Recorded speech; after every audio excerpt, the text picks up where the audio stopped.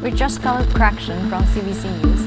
Meng Wanzhou was expected to plead guilty, and in fact, Meng pleaded not guilty as part of the first. News about Meng's journey back to China not only attracted public attention, but also a swath of misreports from many Western media outlets, leading to surge in corrections.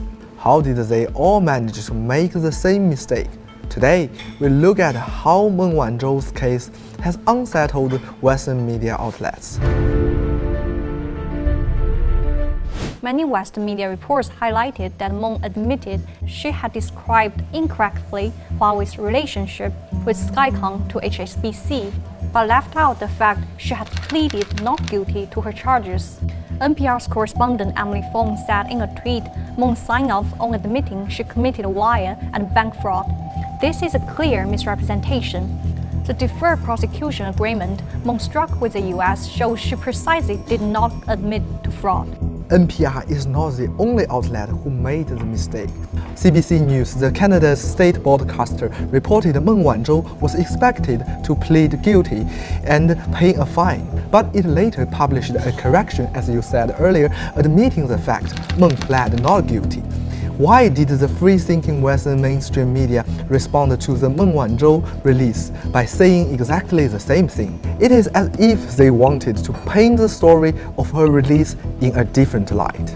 Meng's return without legal penalties perhaps came as a surprise for many in the Western media, because they were unprepared to see a release coming without a fine and a guilt pleading. But more importantly, news outlets seem not particularly keen to let readers know that.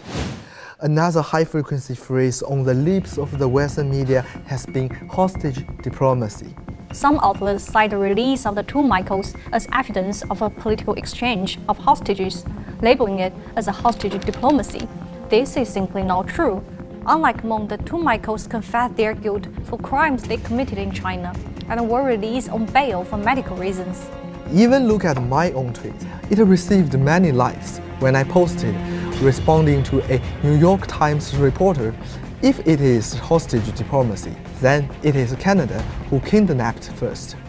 A deferred prosecution agreement provides a stepping stone out of the muddy water for the US and Canada. A DPA is just a tool used by the two countries to save face, rather than admit they had actually done wrong. It is a fig leaf of Americans' political persecution. A DPA is not the same as a plea bargain or a sentence of probation.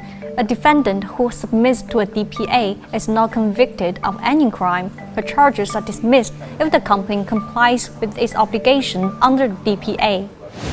Interestingly, the media also highlighted the grand ceremony that Meng received upon her arrival back in Shenzhen, and China's nationalism in heralding her return, implying Huawei might have some sinister ties with the Chinese government. Meng said in her speech she is an ordinary citizen. A statement from China's foreign ministry says China is the strong backbone of every single one of its citizens. As for Huawei, it is a private company by any standard. I watched the live stream of her return on Saturday night. I was so emotional. My friends were all sharing posts of Meng's return. The whole country cheered the moment because we see the story of Meng as the story of us all.